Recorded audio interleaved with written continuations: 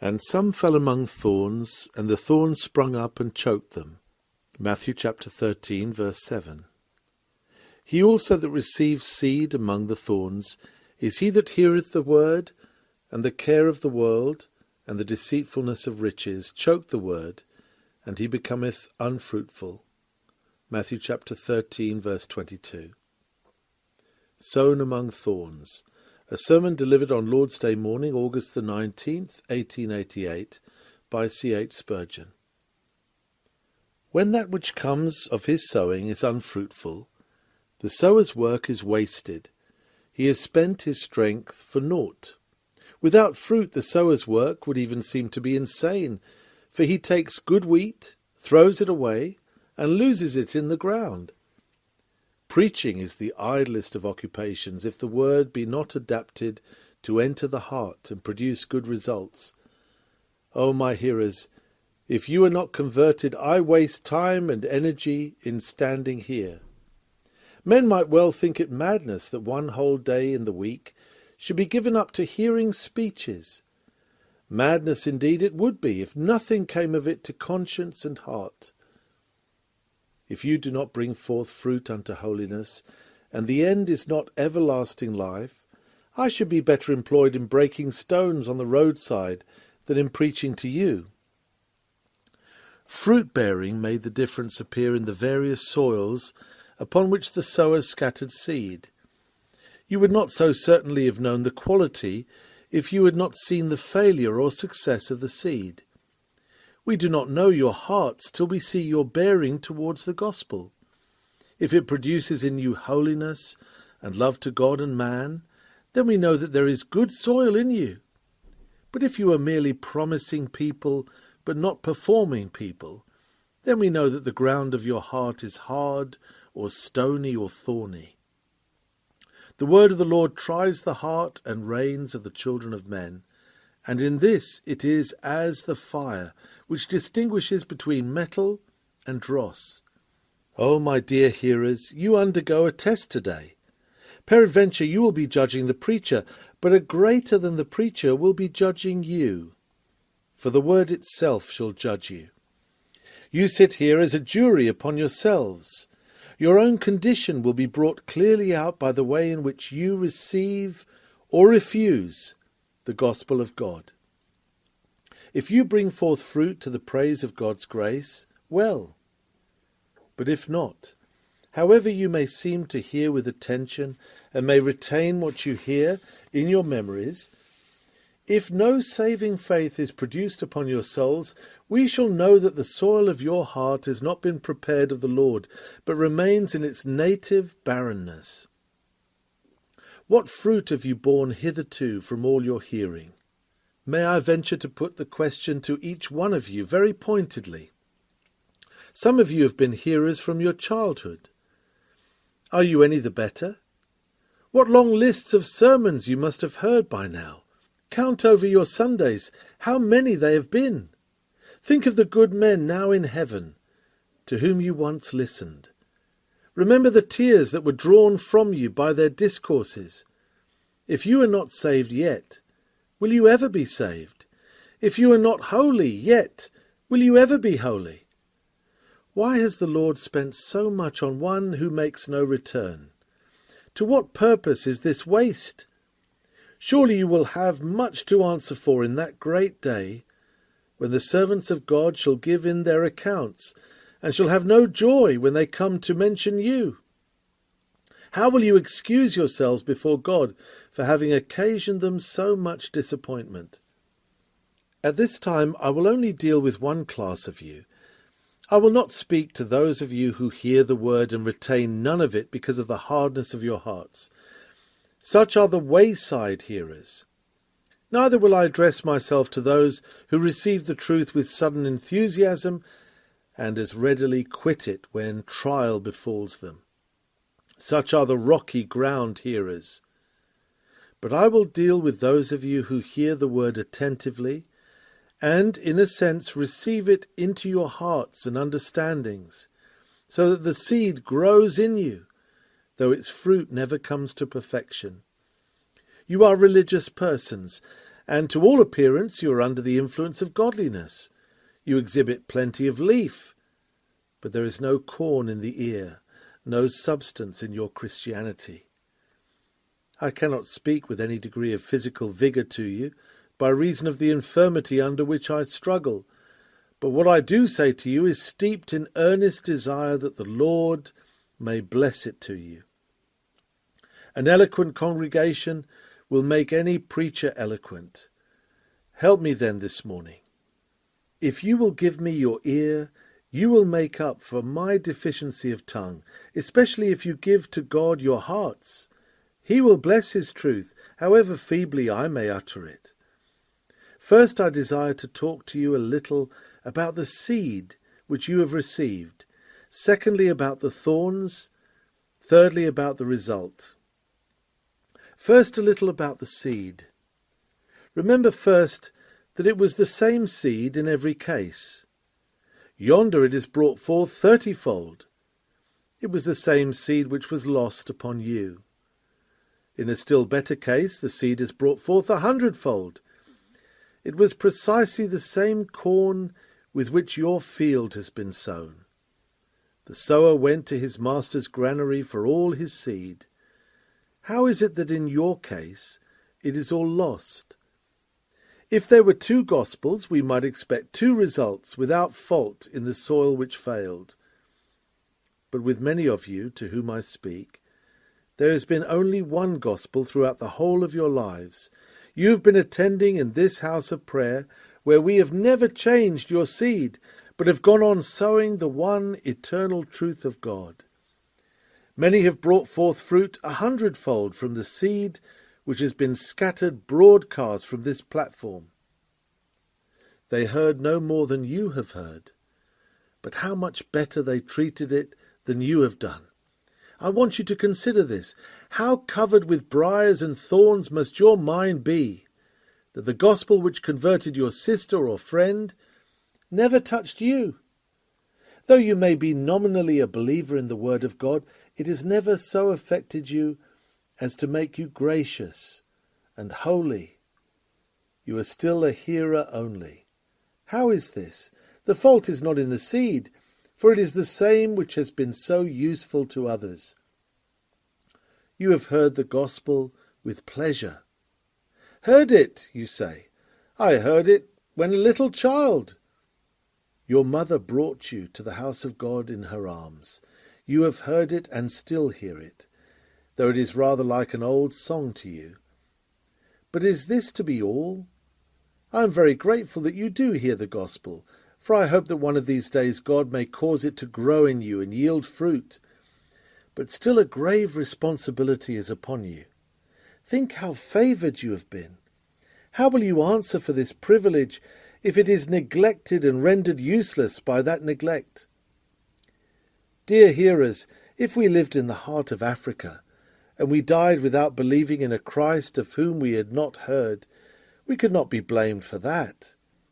But here we are in the heart of London, where the gospel is preached in all our streets, and our blood will be on our own heads if we perish. Do you mean to go down to hell?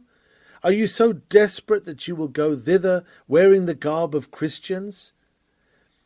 If you do persist in ruining your souls, my eyes shall follow you with tears, and when I cannot warn you any longer, I will weep in secret places because of your perversity.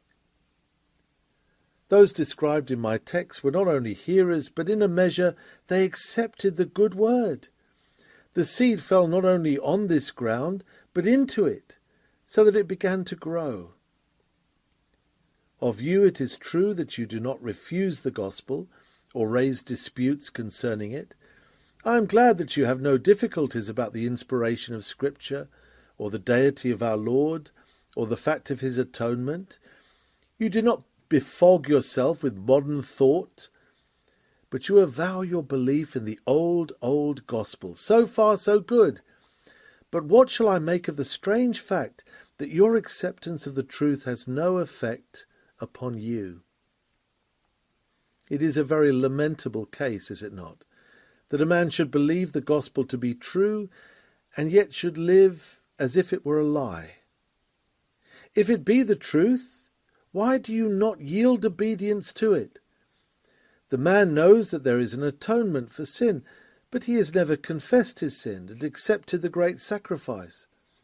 Those great truths which circle about the cross like a coronet of stars, he has seen their beauty and enjoyed their brilliance, but he has never allowed their light to enter his heart and find a reflection in his moral character. This is evil, only evil. If you believe the truth, what do you more than the devil? Nay, you are behind him, for he believes and trembles, and you have not gone so far as the trembling. It should be so that every great truth which is believed should influence the mind, sway the thoughts, and mould the life. This is the natural fruitage of great spiritual truth. The doctrine of grace, when it takes possession of the mind and governs the heart, produces the purest results. But if it be held in unrighteousness, it is a curse rather than a blessing to have a head knowledge. Is it not a dreadful thing to believe in God's revelation without receiving God's Spirit? This is to accept a well, but never to drink of the water.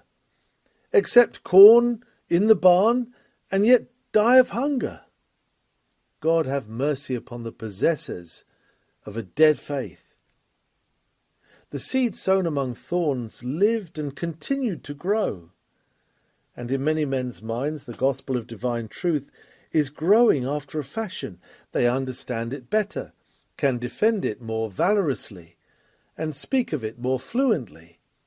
Moreover, it does influence them in some form and degree, for gross vices are forsaken.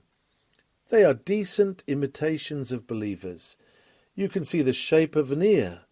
The stalk has struggled up through the thorns until you can see its head, and are led to expect corn.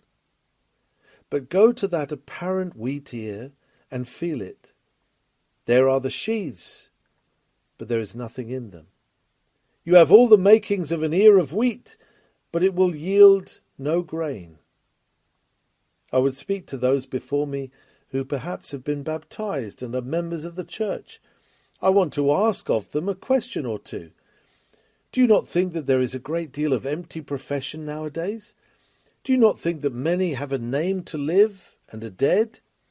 Yes, say you, I know a neighbour whom I judge to be in that condition. May not another neighbour judge the same of you? Would it not be well to raise the question about yourself?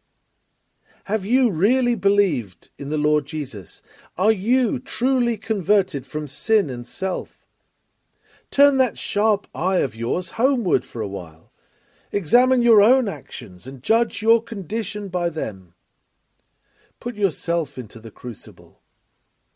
Oh my God, what if I should be a preacher to others and should be myself a castaway? Will not every deacon and elder and every individual church member speak to himself after the same fashion? You will go to your Sunday school class this afternoon. Will you be teaching the children what you do not know? You mean to go to a meeting this evening and talk to others about conversion. Will you be exhorting them to that which you have never yourself experienced? Will it be so? You do not need fine preaching, but you do need probing in the conscience. A thorough examination will do the healthy no harm, and it may bless the sick. Lord, let me know the worst of my case, is one of my frequent prayers, and I suggest it to you. So much then about the seed. It was good seed. It was sown. It was received by the soil. It grew and promised well, but yet in the end it was unfruitful. No doubt multitudes who receive Christianity become regular attendants at our place of worship and are honest in their moral character. But Christ is not all in all to them. He holds a very secondary place in their affections. Their wheat is overshadowed with a thicket of thorns, and is so choked that it comes to nothing. Their religion is buried beneath their worldliness. Sad will their end be. God in mercy save us from such a doom. But now, secondly, I would speak a little about the thorns. They are by Matthew described as the care of this world and the deceitfulness of riches.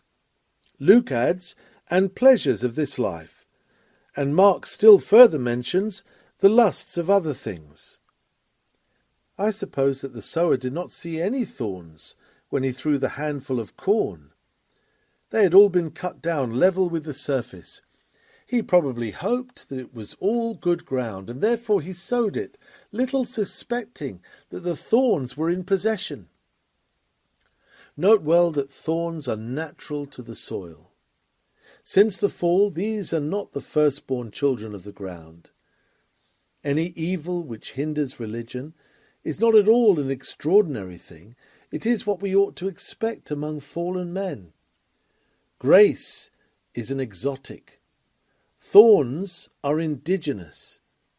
Sin is very much at home in the human heart, and like an ill weed it grows apace.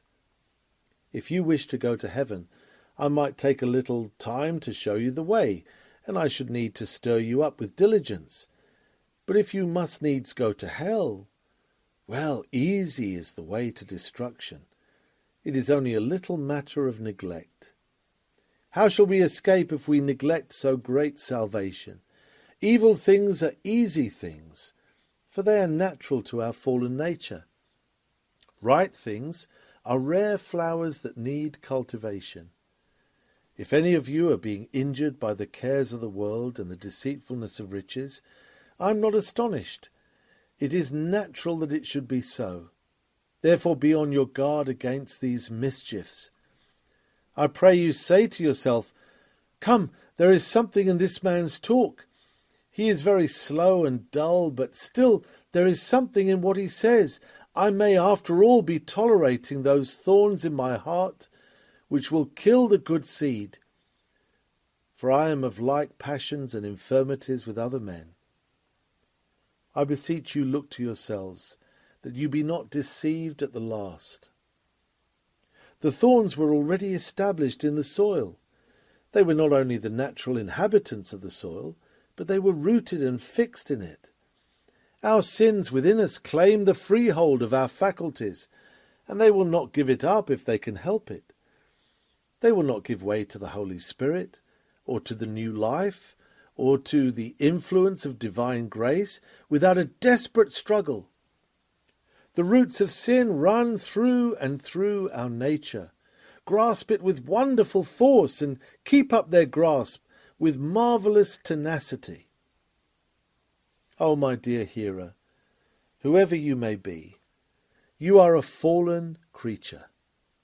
If you were the Pope himself, or the President of the United States, or the Queen of England, it would be true of you that you were born in sin and shapen in iniquity, and your unregenerate heart is deceitful above all things and desperately wicked. The established church of the town of Mansoul has the devil for its archbishop. Sin has enclasped our nature as a boa constrictor encircles its victim, and when it has maintained its hold for 20, 40, or 60 years, I hope you are not so foolish as to think that holy things will easily get the mastery. Our evil nature is radically conservative, and it will endeavour to crush out every attempt at a revolution by which the grace of God should reign through righteousness. Therefore watch and pray, lest temptation choke that which is good in you. Watch earnestly, for grace is a tender plant in a foreign soil, in an uncongenial clime, while sin is in its own element and is strongly rooted in the soil. Do you know why so many professing Christians are like the thorny ground? It is because processes have been omitted which would have gone far to alter the condition of things. It was the husbandman's business to uproot the thorns or burn them on the spot. Years ago, when people were converted, there used to be such a thing as conviction of sin. The great subsoil plough of soul anguish was used to tear deep into the soul. Fire also burned in the mind with exceeding heat, as men saw sin and felt its dreadful results. The love of it was burned out of them. But now we are dinned with braggings about rapid salvations. As for myself, I believe in instantaneous conversions, and I am glad to see them. But I am still more glad when I see a thorough work of grace, a deep sense of sin, and an effectual wounding by the law. We shall never get rid of thorns with ploughs that scratch the surface. Those fields grow the best corn, which are best ploughed. Converts are likely to endure when the thorns cannot spring up because they have been ploughed up. Dear hearer, are you undergoing today a very severe conviction of sin? Thank God for it. Are you in awful trouble and anguish? Do not think that a calamity has happened to you. May God himself continue to plough you and then sow you and make sure work in you for years to come. So you see, these thorns were natives, and old established natives, and it would have been well had they been cut up. The thorns were bound to grow. There is an awful vitality in evil. First the thorns sent up a few tiny shoots. These shoots branched out, and more came to keep them company, till the wheat stood as a lonely thing in a thicket of briars, and was more and more overtopped and shadowed by them. The thorns aspired to the mastery, and they soon obtained it. And that done, they set to work to destroy the wheat. They blocked it up, crowded it out, and some of the thorn shoots twisted round it and held the wheat by the neck till it was choked. The thorns sucked away all the nutriment from the wheat, and it was starved. For there is only a certain quantity of nourishment in the soil, and if the thorns have it, the wheat must go without it. There is only a certain amount of thought and energy in a man, and if the world gets it, Christ cannot have it. If our thoughts run upon care and pleasure, they cannot be eager about true religion. Is not that clear? That is the way in which those thorns served the wheat. They starved it by devouring its food, and they choked it by keeping off the air and sun, and the poor thing became shriveled and weak and quite unable to produce the grain which the sower expected of it. So it is with many professing Christians.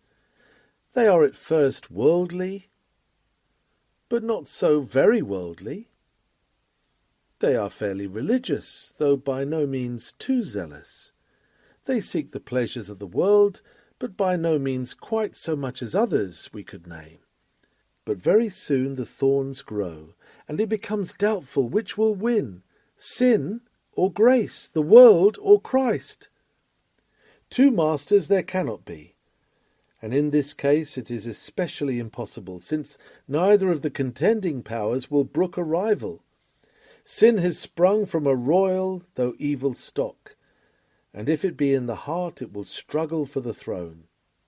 So it came to pass that the tares, being tolerated, choked the good seed. Let me describe these thorns a little. Putting together Matthew, Mark, and Luke, we find that there were 4 sorts of thorns. The first is called the care of this world.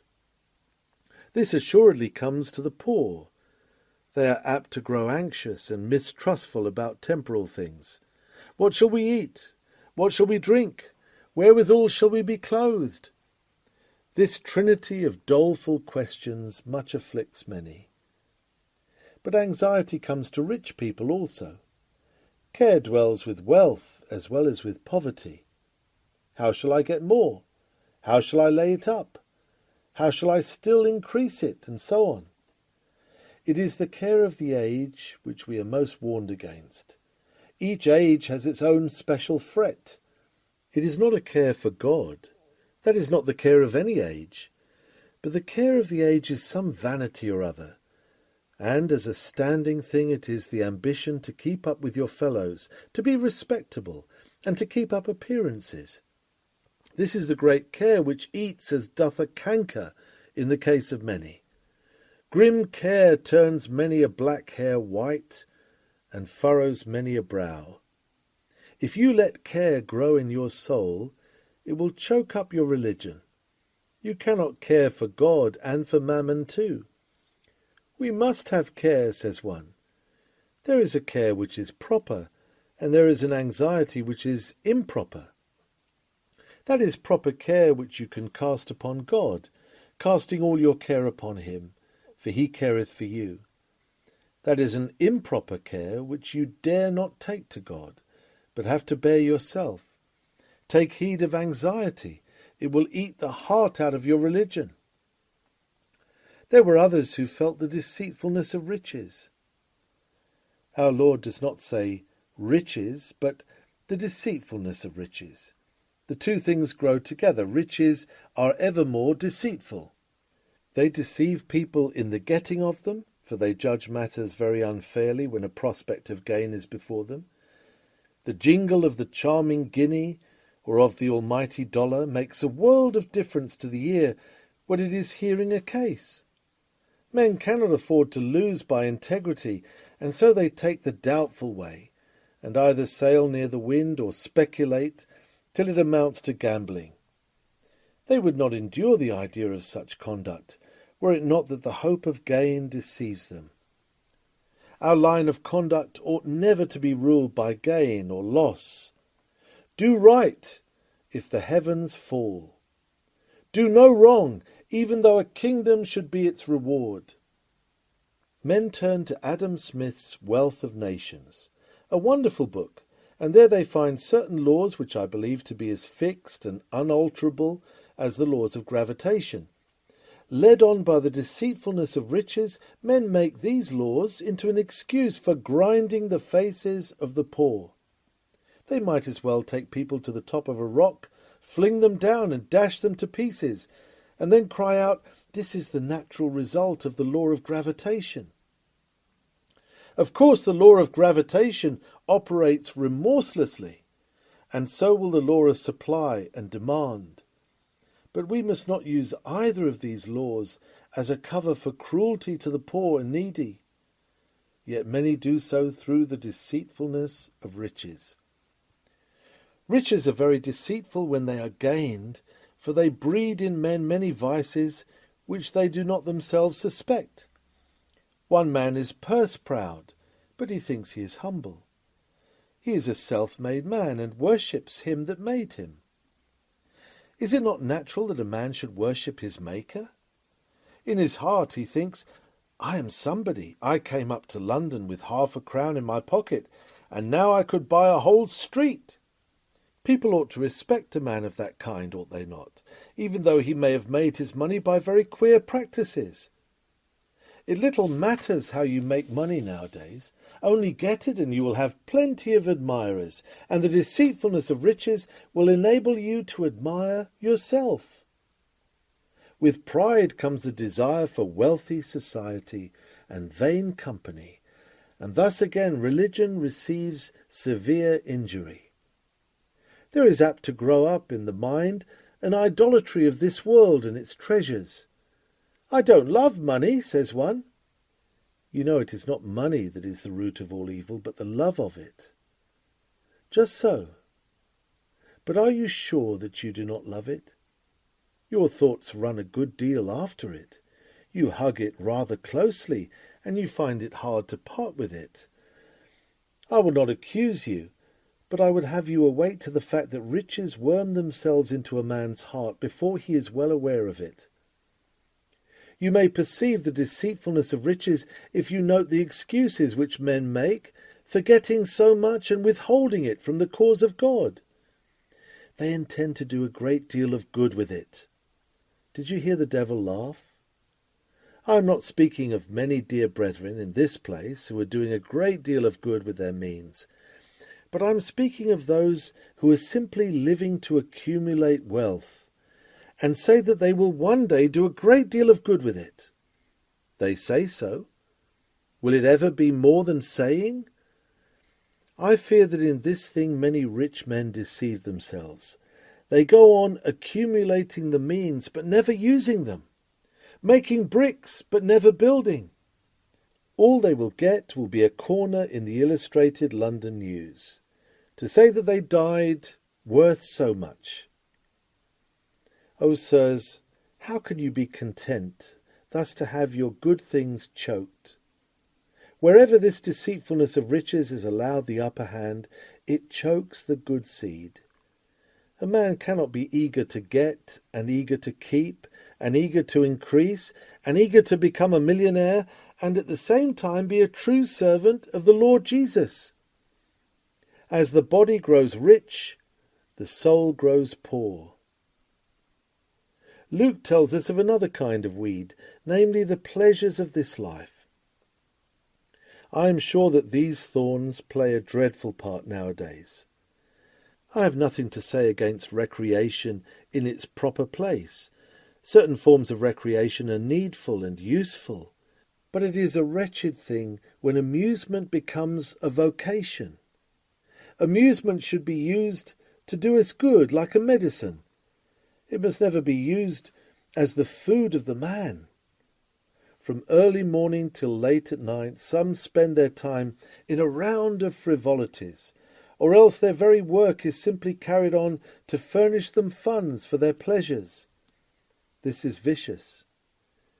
Many have had all holy thoughts and gracious resolutions stamped out by perpetual trifling.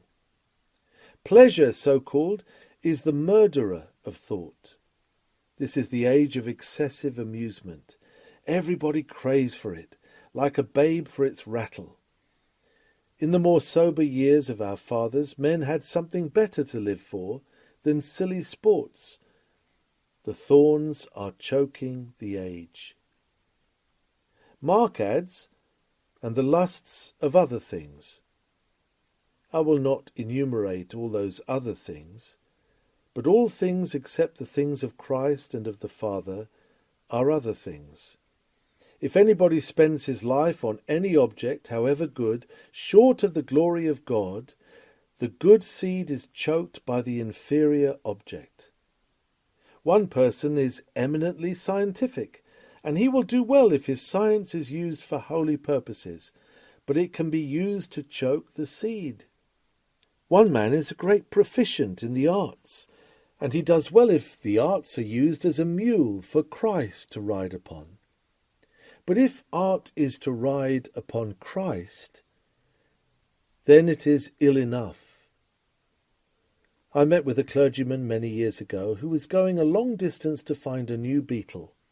He was a great entomologist, and I did not blame him for it, for to a thoughtful man entomology may yield many profitable lessons, but if he neglected his preaching to catch insects, then I do not wonder that a parishioner should wish that the beetles would nibble his old sermons, for they were very stale.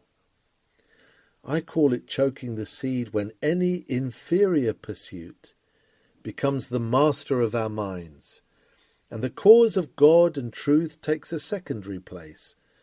The seed is choked in our souls whenever Christ is not our all in all. You see my drift, be it what it may. Gain, glory, study, pleasure, all these may be briars that will choke the seed. Mr. J. was never more pleased than when at Bristol he had a note sent up to him which ran as follows.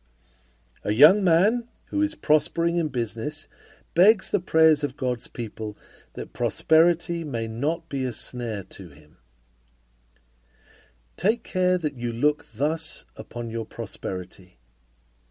My dear friend Dr. Taylor of New York speaks of some Christians nowadays as having a butterfly Christianity.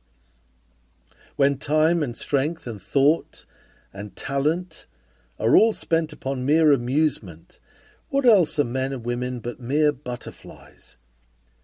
Society is just a mass of idle people keeping each other in countenance. Oh, dear hearers, surely we did not come into this world to play away our days.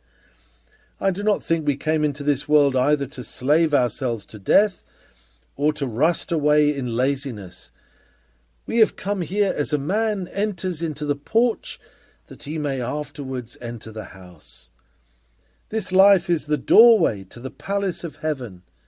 Pass through it in such style that you may enter before the King with holy joy. If you give your minds and thoughts to these passing things, be they what they may, you will ruin your souls, for the good seed cannot grow. So I close in the last place by noticing the result. The seed was unfruitful. These briars and thorns could not pull the seed up or throw it away. It remained where it was, but they choked it. So it may be that your business, your cares, your pleasures have not torn up your religion by the roots. It is there still, such as it is. But these things suffocate your better feelings. A man that is choked is not good for much. If a thief gets into his house and he desires to defend his property, what can he do while he is choked? He must wait till he gets his breath again. What an amount of choked religion we have around us. It may be alive, I do not know whether it is or not, but it looks very blue in the face. God save you from having your religion choked. I have already told you it was drained of all its sustenance. Look at many Christians. I call them Christians, for they call themselves so. A boy in the street selling mince pies kept crying, "Hot mince pies!" A person bought one of them and found it quite cold. "Boy," said he, "why did you call these pies hot?" "That's the name they go by, sir," said the boy. So there are plenty of people that are called Christians, but they are not Christians. That's the name they go by, but all the substance is drained out of them by other matters. You see the shape of a Christian, the make of a Christian, and some of the talk of a Christian, but the fruit of a Christian is not there. That is the result of the choking by the thorns of care, riches, pleasure, and worldliness in general. What life there was in the wheat was very sickly. Let me remind certain persons that their spiritual life is growing weak at this time. Morning prayer this morning, how long did it take? Do not grow red in the face. I will say no more about it. You are not coming out tonight, are you? Half a Sunday is enough worship for you. Would you not like to live in some country place where you did not need to go out to a place of worship even once? Bible reading. How much do you do of that? Family prayer. Is that a delight to you? Why, numbers of so-called Christians have given up family religion altogether. How about weekday services? You are not often at a prayer meeting. No, the distance is too great.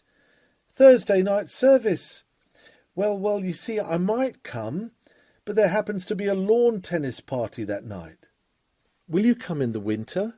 Yes, I would, but then a friend drops in and we have an evening of bagatelle. How many there are in this condition. I'm not going to judge them, but I remember that an eminent minister used to say, "When weekday services are forsaken, farewell to the life of godliness." Such people never seem to bathe in their religion, but they give themselves a wetting with the end of the towel. Thus they try to look decent, but they are not inwardly cleansed. As to confessing Christ before men, many fail altogether. If you were pushed into a corner and were asked if you were a Christian, you would say, "Well, I do go to a place of worship." But you are by no means anxious to own the soft impeachment. Our Salvation Army friends are not ashamed of their religion. Why should you be? Our Quaker friends used to wear broad brims, but they are very properly giving up their peculiar garb. I hope it is not to be to you an indication that you may conceal your religion and be as much as possible like the world. Do you hope to be soldiers and yet never wear your regimentals? This is one of the marks of feeble religion. When it comes to defending the gospel, where do you see it in this age? I hope that many would be found among Baptists who would care for the truth. But now I come to the conclusion that it is with many as with the showman, when asked which was Wellington and which was Bonaparte. Whichever you please, my little dears, pay your money and take your choice. Free will or free grace, human merit or Christ's atonement, it does not matter now. New theology or old theology, human speculation or divine revelation. Who minds? What do they care whether God's truth stands or the devil's lies? I am weary of these drivellers. The thorns have choked the seed in the pulpits and in the churches, as well as in private individuals. Oh, that God would return. Oh, that his Spirit would raise up among us men who believe indeed, and prove the power of their belief. The fruit of much modern piety is nil. I sat down one day with 3 or 4 old Christian men. We had no sooner met than we began to speak of the providential dealings of God with his people. We related instances of answers to prayer, and we spoke of the sovereign grace of God and his faithfulness to his saints. When we had gone a little forward in the conversation, one remarked how he had enjoyed the talk. Alas, said he, nobody talks about God now. His providence and his readiness to hear prayer are seldom mentioned now. The talk is all about the markets and the weather and Home Rule and Mr. Gladstone and disestablishment, but little enough about the Lord Jesus Christ. That witness was true. In old times the Lord's people spake often one to another, and the Lord stood at the window and listened. The Lord hearkened and heard it. He liked their talk so well that he said he would print it. A book of remembrance was written before him for them that feared the Lord and that thought upon his name. Where do you get experimental Christian talk now? The thorns choke Holy Communion upon the best things. Fervent prayer? Mighty prayer? Where do you meet with it? Thank God we have some brethren here whose prayers could unlock the windows of heaven or shut them up. But it is not so with many. Go to the prayer meetings of most of the churches. What poor things! Of course I find in country places that many drop the prayer meetings during haytime and harvest. In London they do not drop the prayer meetings in summer because they are too small to need dropping. They take up the fragment of a prayer meeting and mend with it the worn-out lecture so that it becomes neither lecture nor prayer meeting. How can we expect a blessing when we are too lazy to ask for it? Is it not evidence of a dying religion when, to cover their carelessness about meeting for prayer, we even hear ministers doubting the value of prayer meetings and calling them religious expedients? Where do you meet with intense enjoyment of the things of God? The spiritual life is low when there is little delight in holy service. Oh, for the old Methodistic fire! Oh, to feel our hearts dance at the sound of Jesus' name! Oh, to flame up like beacon fires and blaze towards heaven with holy ecstasy! It is a sorrowful day when religion goes abroad without wearing her ornaments of joy. When an army has left its flag behind, it has evidently given up all idea of victory. If there is a declension in spiritual life, we cannot expect to see deeds of holy consecration. Oh, for men and women who bring their alabaster boxes to Jesus. I am glad when I hear this kind of lamentation. My dear sir, I have not done for the Lord what I ought to have done. I have been a believer now for many years, but I have not given to his cause what I ought to have given. Tell me what I can do. There are hopeful signs in such inquiries, and therefore they are well. But it would be better to begin early and avoid such regrets. I would put it to you, my dear hearer, have you been fruitful? Have you been fruitful with your wealth? Have you been fruitful with your talent? Have you been fruitful with your time? What are you doing for Jesus now? Salvation is not by doings. You are saved by grace. But if you are so saved, prove it by your devoted lives. Consecrate yourselves anew this day, wholly to your Master's service. You are not your own, but bought with a price. And if you would not be like these thorn-choked seeds, live while you live, with all-consuming zeal. Well, says one, but there are the thorns. I know there are. They were here when our blessed Lord came among us, and they made him a cruel crown. Are you going to grow more of them? May I urge you to give up cultivating thorns. They are useless. They come to no good. Whatever the pursuit is, short of the glory of God, it is a thorn, and there is no use in it. It will in the end be painful to you, as it was to your Lord. A thorn will tear your flesh, aye, tear your heart. Especially when you come to die will these thorns be in your pillow. Even if you die in the Lord, it will grieve your heart to think you did not live more for Jesus. If you live for these things, you will rue the day. For they are like thorns, painful in the getting, painful in the keeping, and painful in the extraction. You who have had a thorn in your hand know what I mean. Worldly cares come with pain, they stay with pain, and they go with pain. Still there is a use for thorns. What is that use? First, if you have thorns about you today, make a child's use of them. What does a child do?